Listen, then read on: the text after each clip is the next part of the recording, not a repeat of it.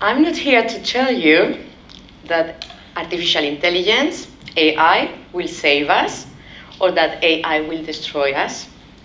I won't tell you either that artificial intelligence, AI, will develop the perfect therapy. First, because I don't think that perfection exists. And second, because we are still the creators, at least nowadays. Let's see what's happening in the future. But we will see different ways of how the technologies, and specifically artificial intelligence, really affect the way we perceive reality. And connected to that, our psychological point of view. Let me start with the word therapy. If we use the etymology of the word, it comes from the Greek word therapeia. That means to treatment, cure, healing. But if we really want to know all the knowledge that is really connected to healing and to curing, we need to go to a lot of ancient civilizations, like Persia, like India, like China, Greek also. And why I'm saying that? Because we are doing the same with artificial intelligence. Sometimes we use the knowledge of a culture, of a time, and we use it as a general understanding of that knowledge. And we need to know that every word and everything, it is really connected to our culture. And this really changed the way we perceive reality. There are a lot of studies that said that different kind of pathologies are associated with different countries and different places.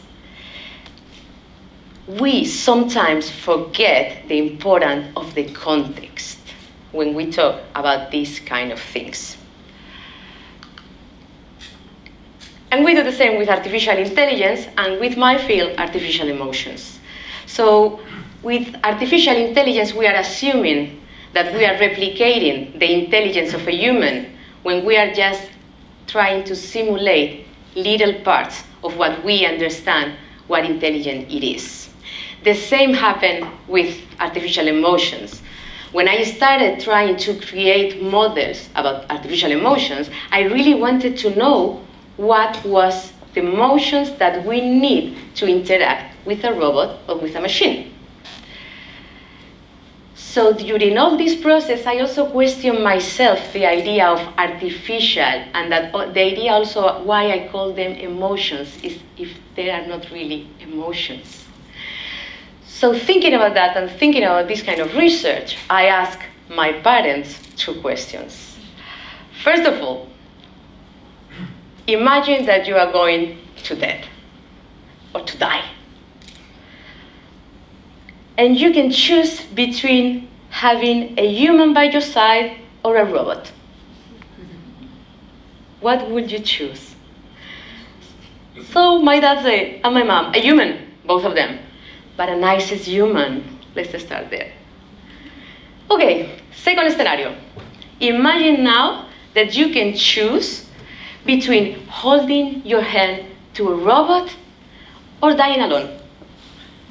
So, what would you prefer in that case?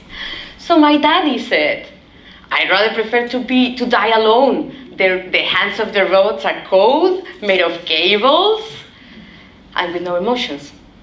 No, Paco, my mother said, they are doing hands with silicone that look like humans. And you can really think it's a human. I'd rather prefer the robot. So that made me question a lot of things like, do we need real things? Or if things look like real, we perceive it as real. I was researching during that process also, and I found that there are already companies that are using the voice, offering to use the voice of a dead person as a virtual assistant. And I asked that a lot to my students. Would you like to have the voice of someone that is dead? Like your grandma, your grandfather, your brother, your sister, as a virtual assistant? Almost everyone said no. It will change the personality because it's not the same person. They told me things that they were really, really, really interested about that. And I asked my colleagues, my psychological colleagues, what do you think this will happen if we still using these kind of technologies? well, we will lose the idea of learning how to letting go someone. So this is a future scenario that it could happen. And in the case of this scenario happen, we know that we have been losing a lot of things that we used to think they were right. The same happened with a lot of therapies. We thought a lot of therapies were amazing in the past, and now we see them as tortures. So in the case that this could happen, I already have noticed, for example, and this is something that everyone that is older says to younger people, always, our times were better. We used to have better memory than you have. We used to remember things. So it is true that we change things, and that every time that technology brings a new thing, we change the way we perceive reality, and with that we have different kinds of pathologies. But every time that we lose something, we gain other things. And I realized, for example, that my student has less attention than we had, but they have an amazing way of perceiving and to talk about their emotions that we didn't have. So we don't know really what will happen, but we know that we are really connected to our circumstances and to our context to understand that. So this, remember, a quote of one of my favorite philosophers that is called Ortega y Gasset. Is a Spanish philosopher that I will say in Spanish, and then I will translate it. He said, "Yo soy yo y mi circunstancia, y si no la salvo a ella, no me salvo yo." This means I am my circumstance, and if I don't save it, I don't save myself. What is circumstance? Everything that is not I. Weather, places, family, our memories, the way we perceive the memories, everything, like the place that where we born, everything that is not I, that is. So I try to think, okay, if I was Ortega with this kind of artificial intelligence technology, how are we going to give a meaning and to understand these circumstances that we are having right now?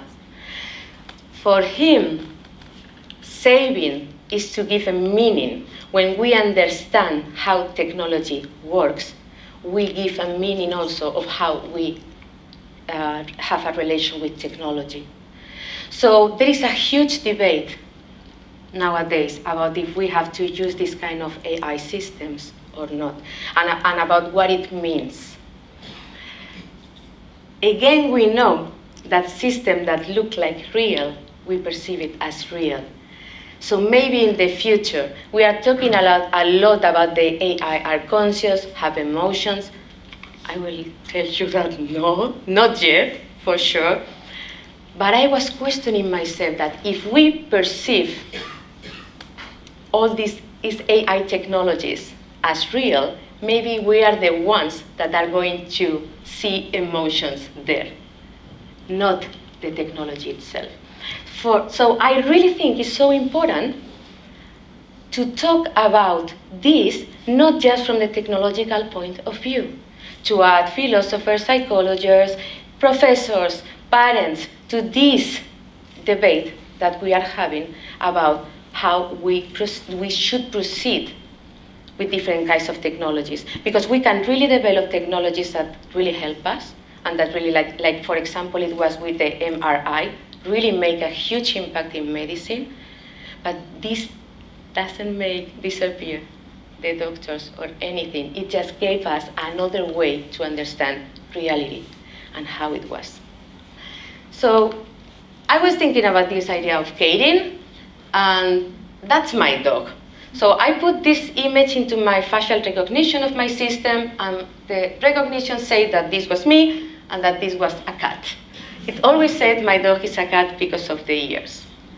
And I was thinking, if I will be an AI system that I'm not, how I will understand that. So I realized I'm a human. So when I see this picture, what I see, the ray of sun that is there, I see myself, I see one of my best friends, I see the ring, for example, that came from my mom. The AI system is not going to say never all the memories that has my ring.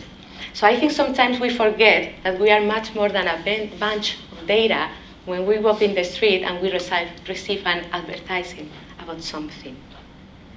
And I think we need to remember also like a little bit that technology looks so cool and it's so nice to develop systems that really enhance the way we perceive and really help how we develop in society. But I would like to remember a little bit that you, all of you are much more complex than any AI system that I have developed or tried. And I thought it was nice to share that idea with you. Thank you.